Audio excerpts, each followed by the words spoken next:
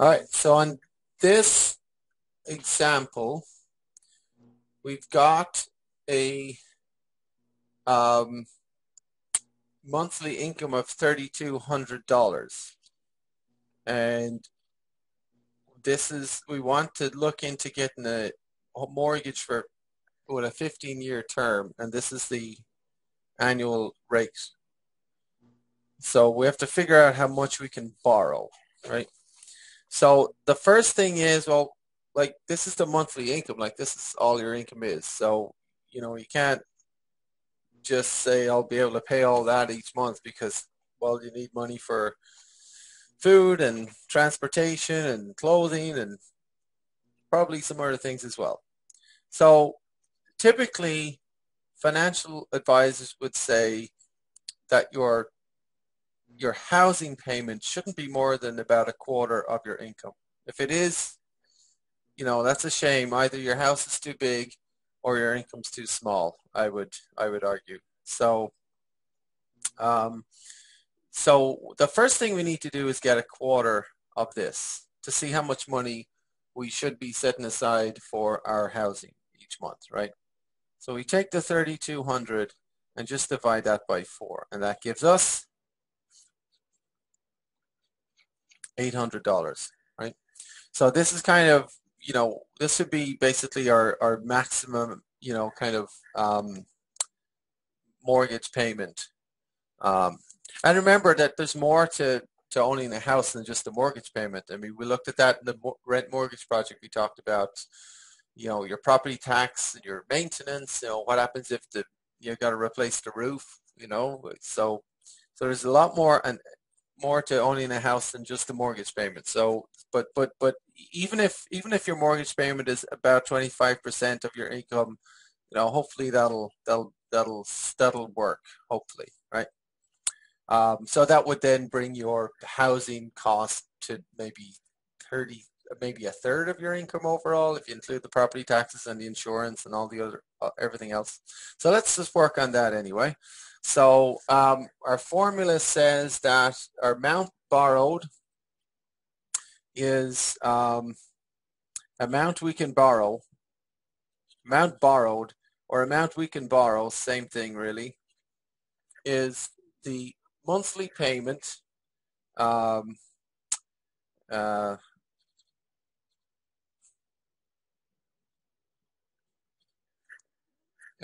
times 1 plus r to the power of t minus 1, and then all over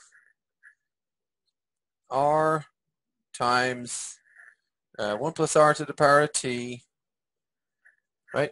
So we got to find our monthly rate and our term, our number of payments t. So let's start with the number of payments.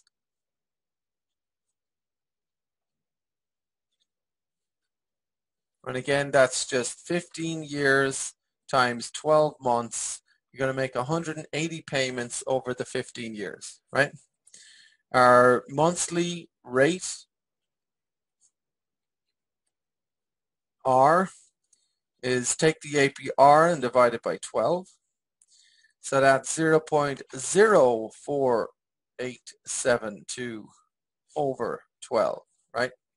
And again, we can use this in the formula or what this calculates to be, 0.04872 over 12. Oh, that's a nice one, isn't it? 0.00406. So we kind of looked out there. Nice number. You can just plug that in for R, and then 1 plus R is just 1 point that. I'm actually going to calculate this with the thing over 12 just to get practice with that.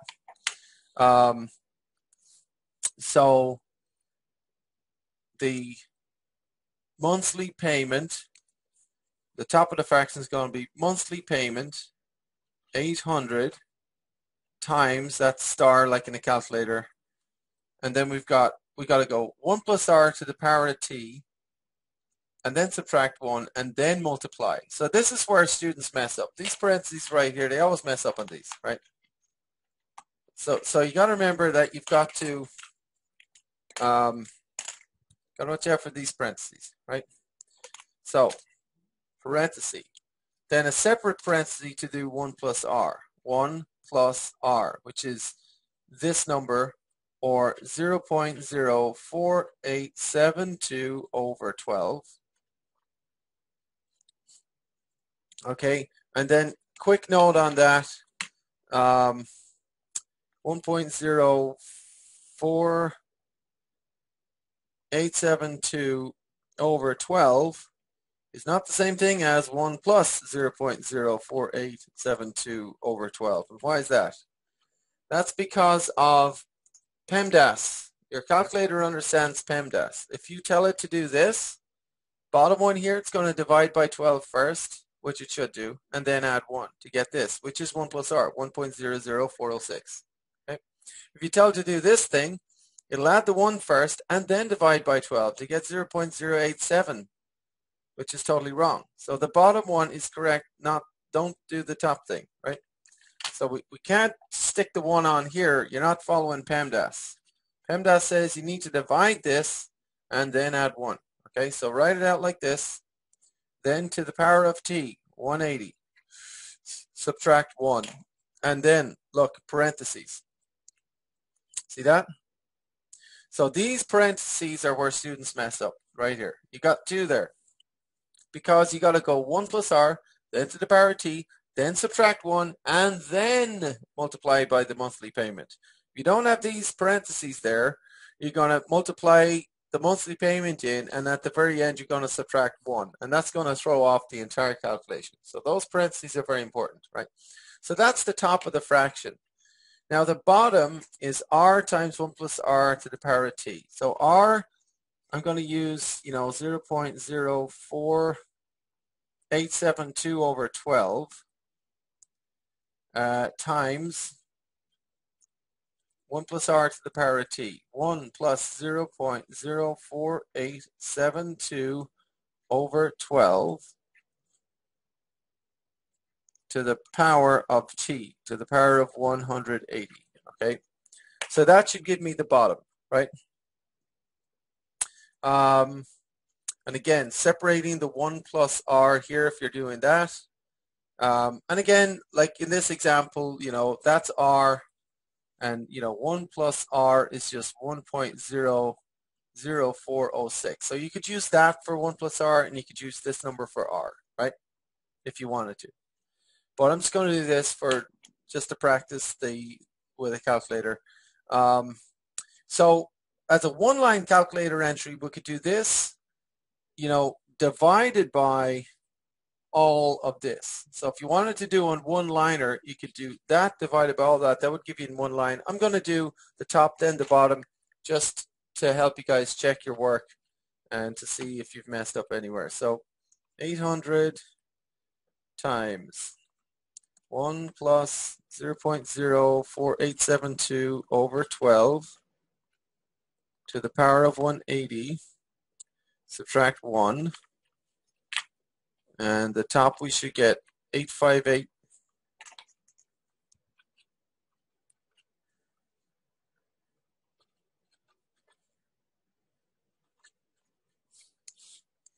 And then the bottom,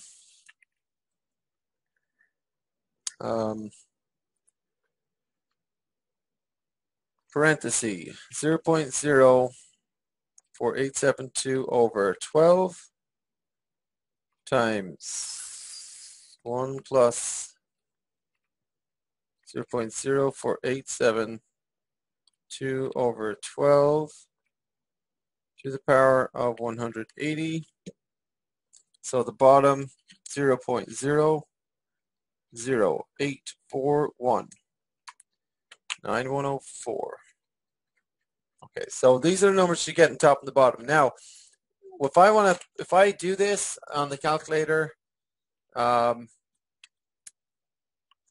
can just use the up arrow. I could select this number, press enter, and he goes there, right?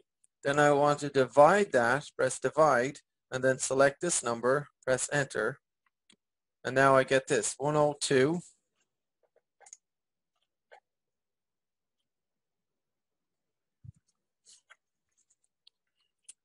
Okay, 102,022 and so on. But we're supposed to round to the nearest $1,000. So approximately $102,000, right? All right. So, um, so that's the moral of the story here. Not a great situation. We either need to find a really small house, a cheap house, or we need to have a big down payment, or we need to increase this income. All right, because it's going to be very hard to find any decent house that's cost $102,000. All right, so that's where we're stuck with this in real life. Okay.